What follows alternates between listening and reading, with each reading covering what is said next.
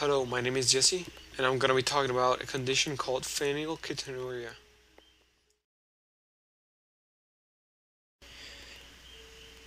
It is a rare condition in which a baby is born without the ability to properly break down an amino acid called phenylalanine.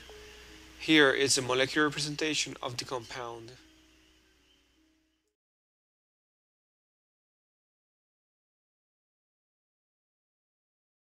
The reason why phenylalanine is not broken down is due to a dysfunctional pathway. Basically, there's a mutation in the gene for the hepatic enzyme phenylalanine hydroxylase, PAH. So, in a normal patient, PHE, which is phenylalanine, is transformed into tyrosine. But in a patient with phenylketonuria, phenylalanine is accumulated and turned into phenylpyruvate, also called phenylketone.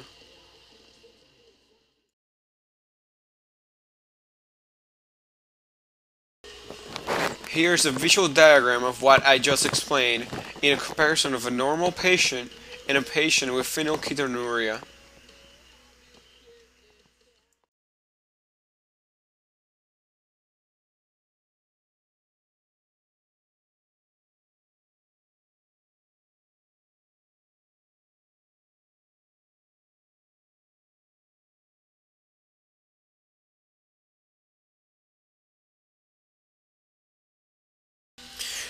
From a genetics point of view, phenylketonuria is an autosomal recessive metabolic genetic disorder.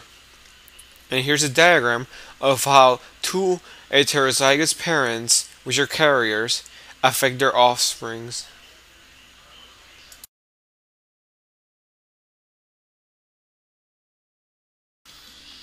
Here's a list of some symptoms.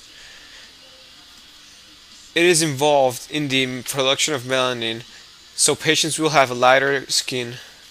Also, delayed mental and social skills, head size significantly below normal, hyperactivity, jerking movement of the arms or legs, mental retardation, seizures, skin rashes, tremors, unusual positioning of hands.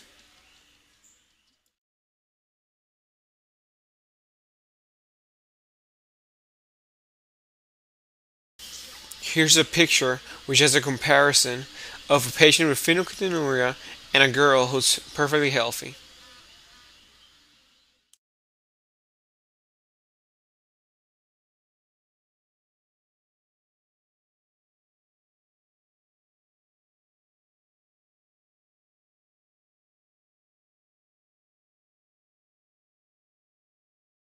This chart provides the information about the incidence of phenylketonuria.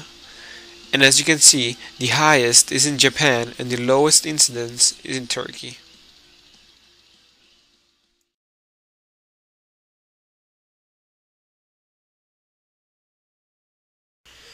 Diagnosis of this condition is crucial for the health of the individual. A blood test, urine test, or breath test can be done to diagnose it. And for treatment, patients must follow a diet for life, which involves eating no protein.